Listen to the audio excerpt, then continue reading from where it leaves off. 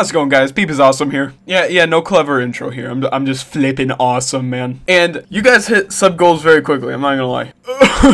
I'll be right back.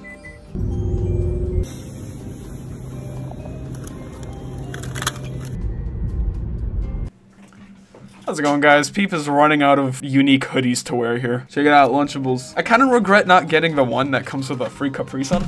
I'll improvise. Hold up. Alright, so here's our complimentary Hawaiian punch. We're just gonna leave that right there. That's gonna be my beverage. Alright, can I get the camera lower down somehow? Here you go. Alright. Today we're making some Lunchables. Oh, this is good because I can actually eat without you guys seeing my face. This setup actually works perfectly. Whoever's cutting this cheese needs to be fired, bro. This shit's like impossible to peel. Like, look at this, bro. It's like, did they even cut this or did they just give me a block of cheese? Alright, then we got the turkey, which is probably not real, but it's fine. You know, that's like oddly relaxing to eat. I should probably buy these more often. Like, something about this is just really relaxing. Alright, time for the complimentary beverage. It's 1 gallon of Hawaiian punch. Alright, this is like a two-hander, so 1 second. Refreshing. Oh shit, I almost spilled it. If this channel gets 27,000 subscribers by the end of this week, honestly, you guys decide. Most liked comment is what I eat next in my next video, alright? As long as I can legally consume it, then I don't care.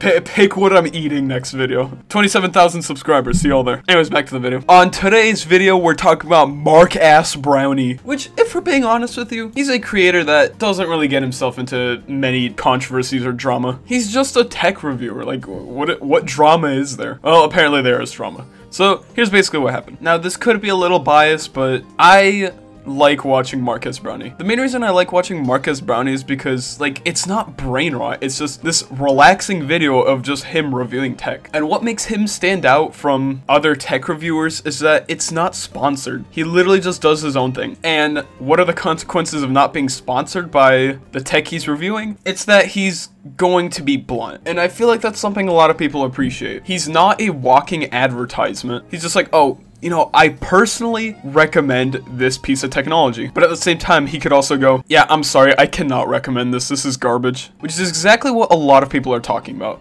So here's what happened. A couple days ago, Marques Brownlee released this video right here. The worst product I've ever reviewed for now. And basically in this video, he talks about this product right here. It's called the Humane AI Pin. And basically what it is, it's a reworked phone. It's supposed to be like an alternative to a phone, which in my opinion, I really like this idea. I've genuinely I'm not even joking, I've genuinely considered getting a flip phone once my current phone breaks. I have an iPhone XR right now. It is probably going to die like any day now, if I'm being honest. And I'm just like, ooh, you know, I could get a new iPhone, but I could also get something that won't be a distraction for me. I don't want to be spending 2 to 3 hours a day on my phone just scrolling on YouTube. Like, I just want a phone that does the bare minimum. So when I heard about the Humane AI Pin, I was genuinely like, okay, hold up. This is actually interesting. I kind of want to see how this works. But unfortunately, there was a lot of downsides to this. Let's check it out real quick. Right, so this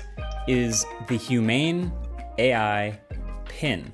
It is a brand new product and a really interesting form factor of an ultra futuristic wearable computer. Unfortunately, it's also the new worst product I think I've ever reviewed in its current state. There's just so many things bad about it. It's so bad, in fact, that I think it's actually kind of distracting to like understand what the point of the device is as we go through it. So I'm gonna have to separate it out for this video.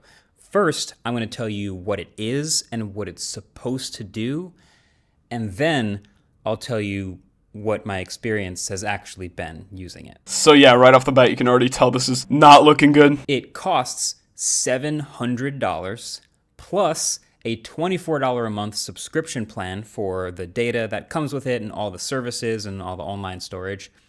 But yeah, $700 plus a subscription. Yeah, you can tell right off the bat, like, I feel like everyone already lost interest here. See, looking at this pin, you expect it to be like $200, right? It does not look like it's worth that much. Maybe $300 at most. But $700 plus a subscription plan. In case people don't complain about everything being a subscription service enough, maybe all the complaints about this would slide if it was worth not $700 plus a subscription service. So yeah, if you want to go watch this video, go ahead. It's really interesting. I like Marques Brownlee. But this video specifically sparked a huge debate when it comes to the current state of tech reviewers. Because people on Twitter recently discovered that with Marques Brownlee having such a huge following, he can easily make or break the entire tech industry. Like, after this video released, which, by the way, 3 days ago, already has almost 6 million views. I think this one video is enough to make almost 6 million people lose interest in this product. He can easily make or break an entire company and make it go bankrupt just by releasing a single video, which realistically, you can see the consequences. However, it's not his fault and it's not our fault that Humane just released a horrible tech product that is not practical, overpriced, and overall there really is no point in getting it. So, Twitter being Twitter, they had something to say about it because I've said this before, I'm gonna say it again.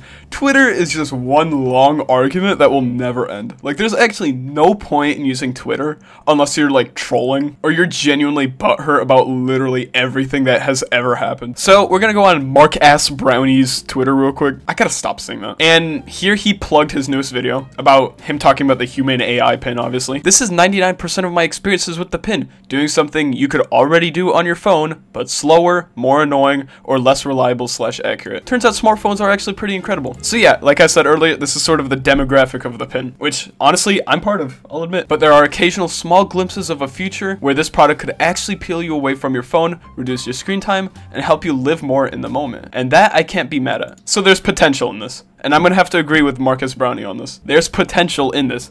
It's just, unfortunately, it's at a point where it's borderline useless and there's no point in you having it. If they ever rework this, if they ever remake this, make a 2.0 of this pin, I'm literally going to be the first one to check it out. And oh my god, we got a bunch of chronically online Twitter users. Whoa, you're verified? No way, because you're like a huge person, right? Yo, how'd you get verified at 700 followers, bro? That's crazy. Who pays for Twitter, bro? No offense, if you pay for Twitter, it's just a huge red flag, right? To the 9% of my viewers that are female, he's a 10, but he pays for Twitter, bro. What's your answer? He's a 10, but he's chronically on Twitter and has the fake verification mark. And obviously, there have been some pretty reasonable comments like this one. Meh, it's a first-gen AI product. With the slope of AI improvement, it could be faster than your phone in 1 to 3 years. Comparing a 13th or 14th generation product that had billions of dollars in development to a new product from a startup seems a little unfair. This is a reasonable argument. I'm gonna have to agree with Eugene.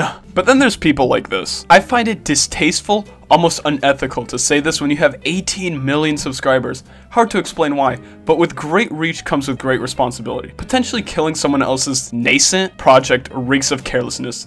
First, do no harm. You know, I can't stress this enough. If you don't want bad reviews, don't create a bad product. Like, I don't know what to say here. And Marques Brownlee said it himself. While it's not good now, there is potential for it in the future. It's just that, unfortunately, this is a first-generation product, so it's going to suck. So ever since Daniel Vassallo said this, there's just been an ongoing argument with him. Because, you know, Twitter users being Twitter users.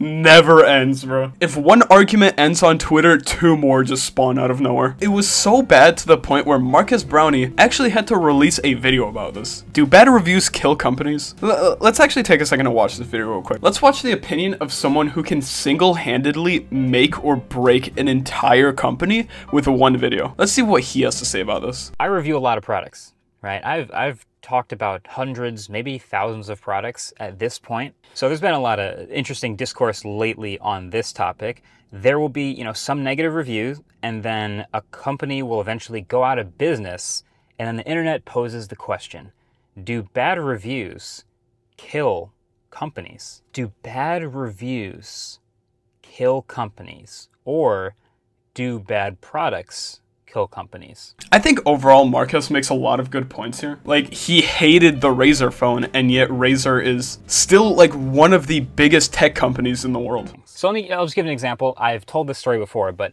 Years ago, I remember I reviewed the first Razer phone when it came out. So Razer, gaming company, they make lots of stuff. They're getting into smartphones for the first time, so they made a phone that appeals to the same target demographic of gamers. So, it had a bunch of upsides and downsides. Obviously, gaming-focused features, so it's got like front-facing speakers and a high refresh rate. The battery was pretty big, but also the camera was weak. And I remember the vibration motor was horrible. And I remember calling it out. I remember saying this. Also, the vibration motor in this phone, trash. Straight trash. I'm gonna call myself so you can hear this.